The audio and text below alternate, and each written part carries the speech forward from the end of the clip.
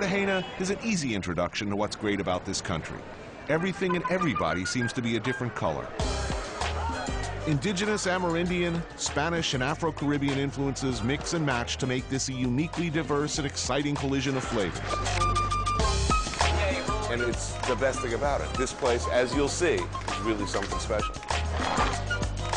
If indeed it's true that when someone cooks for you, they're telling you about themselves, then Cartagena speaks with many voices.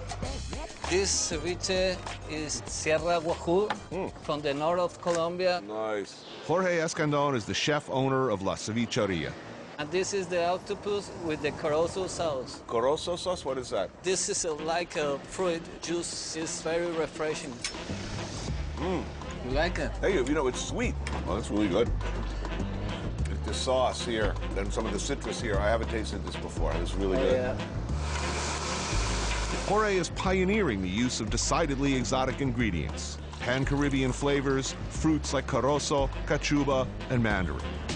This is langostinos with the Cuban sauce. A particular mix that sets Cartagena apart from the rest of the country. Nice. Yeah, the colors are amazing. I love that. Damn, that's good. I love that sweet, spicy, little bit of sour, and that orange you can taste. It's really nice. 2 years ago, nobody cares about the Colombian food. But you have all these incredible ingredients here. Sure. There are a lot of people that are doing good things. They're really good, man. With the time, I think it's going to be changed. This is just going to get bigger and bigger it's here. growing, yes. It's the beginning of something big.